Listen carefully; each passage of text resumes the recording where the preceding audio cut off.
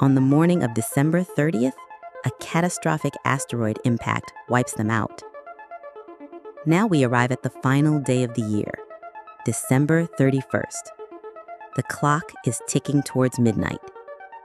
All of our primate ancestors, the earliest hints of what we would become, appear in the evening. And what about us, Homo sapiens?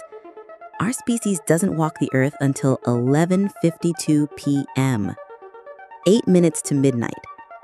All of recorded human history, every page in every textbook, is a blur. The pyramids are built with about 14 seconds left in the entire year. The Roman Empire rises and falls in the last 5 seconds.